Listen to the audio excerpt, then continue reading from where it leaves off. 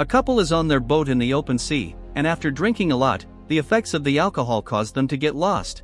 After some time adrift, they spot a large island in the distance and decide to disembark to try to get help, unaware of what awaits them.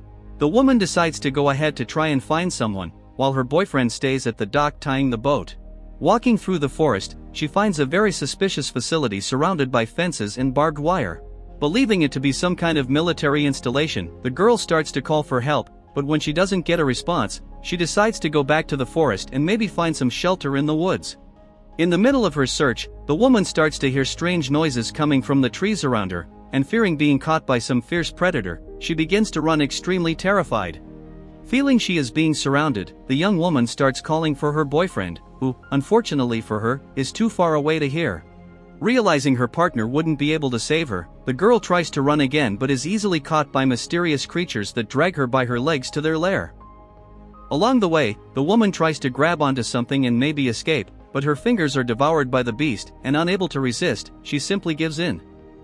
In the distance, her boyfriend finally hears the agonizing cries of his partner, but unfortunately, it's too late and there's nothing he can do to help. Unaware of the dangers that await them, Matt and John, two brothers who have the best of relationships, fly in their plane to that same island, accompanied by their childhood friends named Noah and Sarah, and also Nikki, Matt's girlfriend. It turns out that before becoming deserted, the island had some residents, and among them was the brother's uncle. After many years without visiting the place, the group decides to spend the weekend at the abandoned house to have fun away from civilization. When they arrive, the two brothers go to the garage where the generator is and take the opportunity to see if their uncle's old car is still working and are surprised to find that, after so many years inactive, the vehicle still runs, even needing some repairs. Inside the house, Sarah and Noah are responsible for storing the supplies and preparing a special drink to celebrate the arrival, but since the house has no electricity, they have to wait for the two brothers to turn on the generator before they can use the blender. As soon as Matt and John get the job done, an excited Sarah turns on the blender, but she doesn't even have time to celebrate. A few seconds after managing to turn on the appliance, the power suddenly goes out.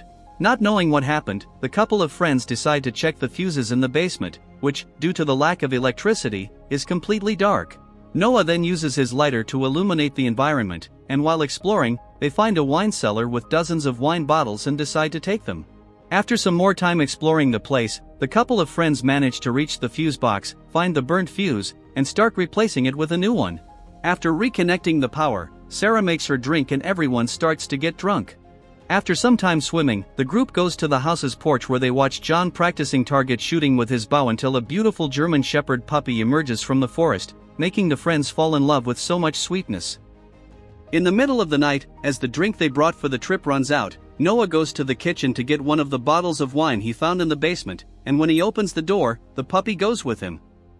While the man opens the bottle, the once gentle puppy now seems enraged and starts growling at the man. When Noah returns to the living room and starts telling his friends what happened, the puppy runs out of the house through a hole in the structure and heads for the forest. As Sarah really likes the little animal, she decides to go out and look for it with John, who offers to help her. Using some flashlights, the couple of friends manage to find the puppy in the middle of the forest, but as they approach, an adult dog jumps from a bush onto Sarah, knocking her to the ground. When John comes over to help his friend, the enraged animal bites the woman's leg for no apparent reason and then runs into the forest with its puppy.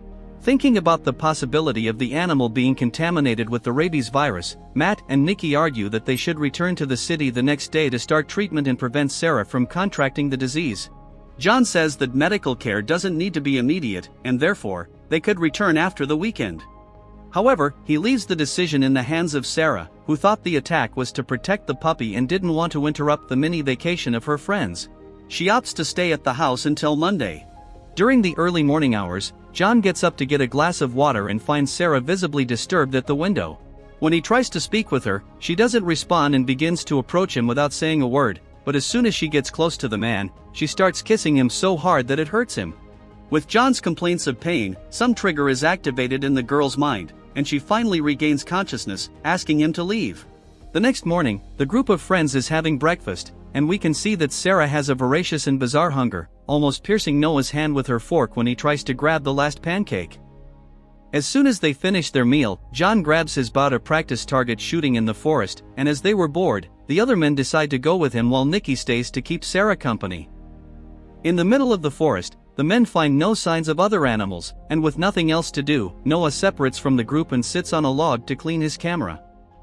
While cleaning the lens, the man begins to hear growling sounds around him. Concerned, he starts to look for the source of the noise and finds himself surrounded on all sides by several dogs. In an attempt to escape alive, the man runs through the forest until he trips over a root and is found by his friends.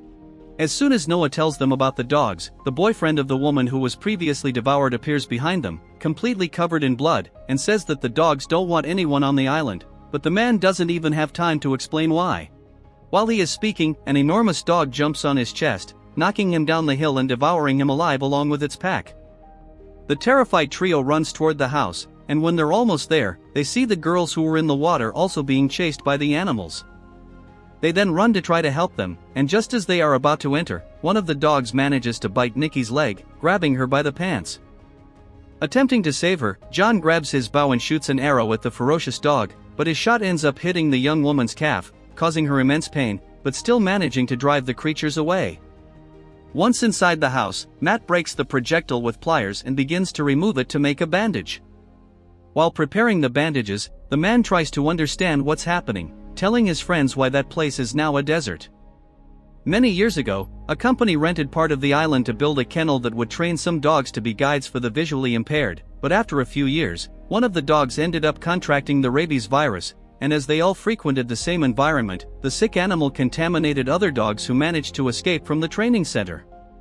With dozens of dogs contaminated across the island, the kennel was closed, and the island was completely evacuated, becoming the desert it is today. But since the contamination happened at least a year ago, the dogs should have already died. What Matt wonders now is how they're still alive after being infected for so long. After the inconclusive conversation, Noah, completely hysterical, starts shouting that they should seek medical help for the two injured girls, but the man's screams end up attracting one of the dogs, which jumps through the window and knocks him to the ground. As soon as it gets up, the animal charges towards Sarah, and just as it's about to reach her, it's held back by John at the last moment. Seeing that without his help, his brother could also get hurt, Matt grabs a metal bar and thrusts the piece of metal into the animal, and it dies shortly afterward. Realizing that the house isn't safe, the group gathers their belongings, and just as they're about to leave the house, they notice that two of the rabid dogs are at the pier, exactly where the plane they used to get to the island is. Matt then says it's better to wait for the animals to leave, but after a few seconds, Noah looks out the window and sees the aircraft drifting with the tide because the dogs cut the rope that was holding the plane. Seeing no sign of the dogs and knowing they could lose the plane in the middle of the ocean if they take too long to reach it, the group of friends heads to the pier extremely apprehensive. John jumps into the water to swim to the aircraft, but as he approaches, the tide turns the aircraft over, and the man can see that the two dogs that broke the rope were actually hiding on the wing. The animals then jump into the water and start swimming toward John, who desperately needs to return to the pier to avoid being caught. As soon as they are all on solid ground, one of the fierce dogs tries to attack them, but Noah manages to fend it off with his baseball bat. Taking advantage of the moment, they head back home, barely escaping the other animals. Aware of the capabilities of the enraged dogs, the group begins reinforcing the windows and cracks in the house with wooden boards. Once the improvements are completed, Noah tries to call emergency services, but the cell phones have no signal. Matt and John wrap the body of the dog that tried to attack Sarah in a cloth and throw it outside. With things seemingly safe, they decide that the best chance of survival is to head to the other side of the island, where there is a boat. Obviously, that strange man who was attacked on the hill got there somehow, and they presume the vehicle he used is precisely at the dock next to the old kennel. Furthermore, Matt argues that even if there is no way out, they might still find some communication equipment at the facilities. With the plan set, the men decide to go to the garage to try to start the old car once again, but as they step outside, the fierce dogs rush towards the body that the brothers threw out and begin to devour it. Seeing the pack of dogs outside, the trio returns indoors and decides to come up with another plan. Matt plans to reach the garage via a rope connecting the two buildings, but for that, he needs the pulley that was on the zipline outside. The man then takes advantage of the beasts being distracted by their feast and runs to grab the object. Even while trying to be as stealthy as possible, he is spotted by one of the dogs but manages to get back inside safely. Next, we see Matt attaching the pulley to the rope connected to the garage.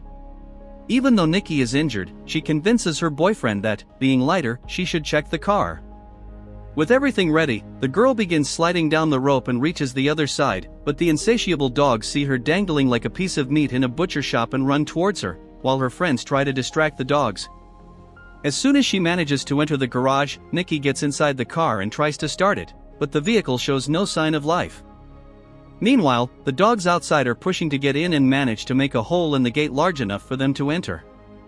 Nikki then climbs out through the sunroof and has to hang onto the wooden structures of the garage to avoid being devoured.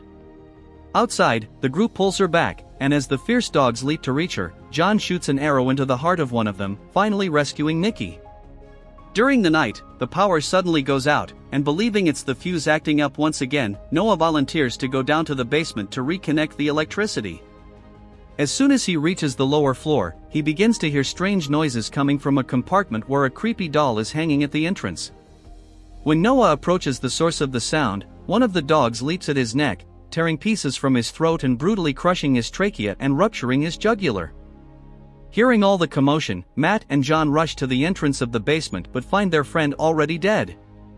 They then lock the door to trap the dogs, but it doesn't do much good because, outside, several dogs go into a wild mode and start breaking the wooden reinforcements on the windows, thus gaining access to the house.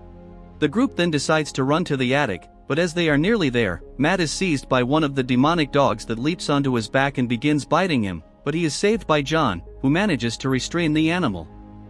With everyone on the upper floor, the house is now completely taken over by the dogs, and with only the supplies they have in the attic, they need to devise a plan to get out as quickly as possible. When dawn arrives, the group leaves the attic to check if the beasts are still in the house, but apparently, they have all left. So, the brothers head to the garage, and while John is behind the wheel, Matt pushes the car until it finally starts, but with all that noise, the dogs manage to track them and begin a chase. The younger brother then jumps onto the car roof and grabs the bow to try to hit them, but when one of the animals climbs onto the hood of the vehicle, John has to make a sharp turn, and with little support, Matt ends up dropping the bow. With no way to fight off the creatures, the man enters through the sunroof, but at that exact moment, the car stops by itself. Without needing to get out to push, John heads towards a cliff to gain speed and try to restart it. Although it's a rather stupid idea, it ends up working, and they barely escape with their lives. With the car finally running, the brothers head back to the house, but along the way, a bloodthirsty German shepherd jumps through the car window and nearly bites Matt. However, he is saved by John, who swerves the car to the side, causing the mutant creature to crash into a pole. Back at the house, Sarah has given up trying to survive and refuses to flee with them. Trying to convince her to change her mind, John approaches her, but at that moment, one of the dogs appears in the room. Determined to avenge the infection, the girl asks him to escape through the window while she stays to fight the beast. Despite his reluctance, John ends up jumping out. At that moment, the dog jumps at Sarah's neck, but she manages to defend herself by putting her arm in front. Knowing that unarmed, she wouldn't be able to take out the fierce dog, the girl tries to throw it out the window but ends up falling with it onto a wooden stake, thus causing both their deaths. Realizing they couldn't help their friend, who was already lifeless, the trio gets into the car and starts driving to the other side of the island while other hungry dogs appear to devour the impaled bodies.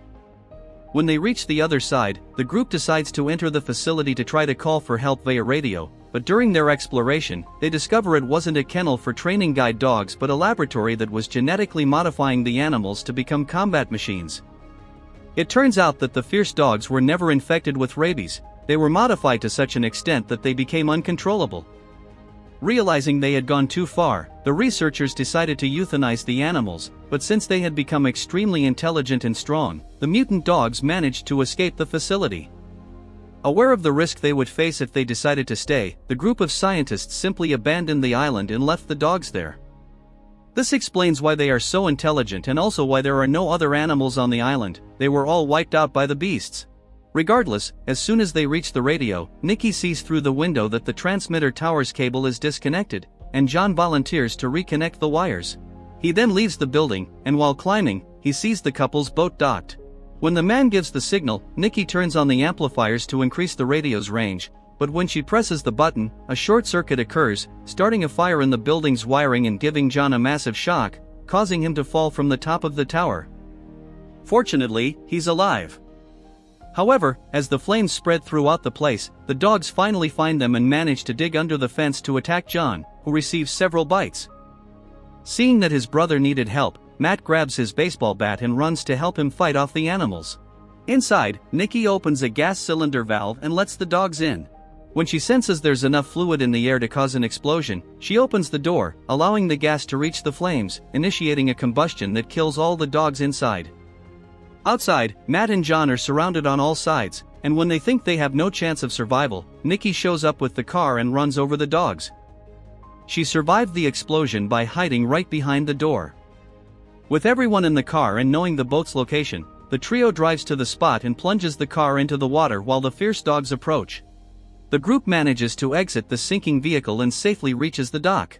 After boarding the boat, they escape the island, seeing the animals watching them from afar. The film ends when they are out at sea, where they are unfortunately surprised to find a fierce dog there with them.